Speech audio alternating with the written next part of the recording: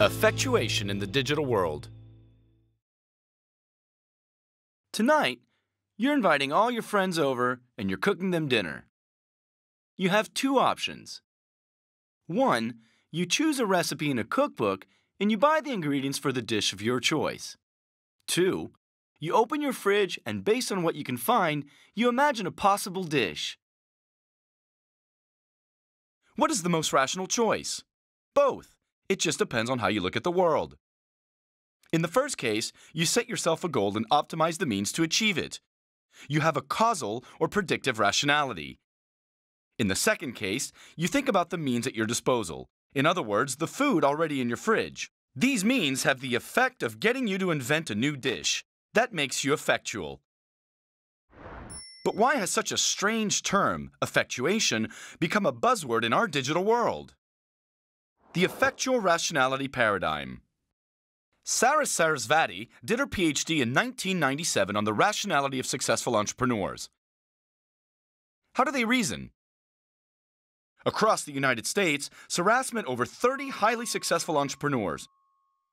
She gave them a set of exercises all related to the same problem.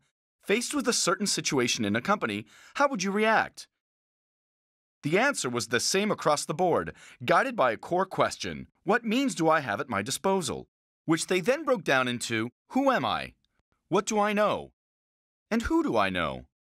Analyzing the means at their disposal allows experienced entrepreneurs to identify achievable effects. What can I do?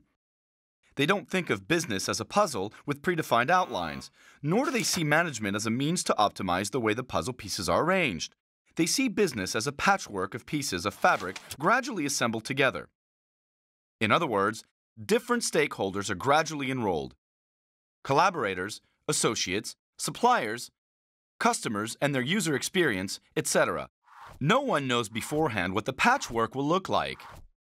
The effectuation paradigm was born. With its highly colorful principles, it won over 2 economics Nobel Prize, like Herbert Simon and other leading thinkers, and it prevailed as a management paradigm in our digital world. Being effectual in a digital world. Effectuation sees entrepreneurship as a social process. It sees the market as a process of discovery, creation, and then transformation. The heroes of the digital world are not lonesome cowboys.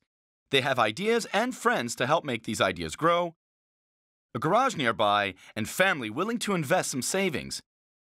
Internet users then refine the ideas through crowdsourcing. They are enrolled in the financing through crowdfunding and become actors of viral marketing.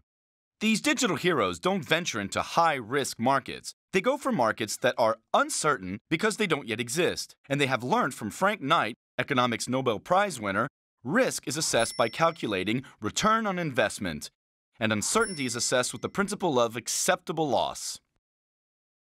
Remember the part in the movie The Social Network where Mark Zuckerberg resisted his friend Eduardo's suggestions to make his business profitable with advertising? Well, no.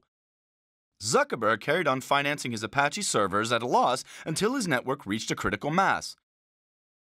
Critical mass is a network's key resource to build a future market. Only then did he think about a revenue model. Markets invented and reinvented by digital technology and its uses. Sure, there are disruptive digital technologies, but what did Steve Jobs invent? Not the touchscreen, not smartphone batteries, not the GPS. On January 9, 2007, he presented the iPhone and its ecosystem, made of iTunes for music and video downloads and the App Store for applications. Jobs created a new market and new uses. By gradually combining technologies, he created the market of connected culture. What did Mark Zuckerberg invent with Facebook? No less than introducing Internet to 2.0 sharing. A network of Internet users has become a means to create new markets in the form of disruptive innovations of the sharing economy. The creation of the quantified self market, connected objects or clothes, and our digital data to create new businesses around health and well-being. For existing or even collapsing markets, digital technology enhances value propositions. This is the case of Zara in the textile industry. The company relies on a digital supply chain based on customer data. The offer is adjusted daily based on data from shop tills to reorient the activities of the design, production, and logistics and other departments. What is the best rationality to have in a digital world? Without a doubt, effectual rationality. But the effectual approach does not exclude causal rationality. It turns to it along the way when questions of optimization become relevant.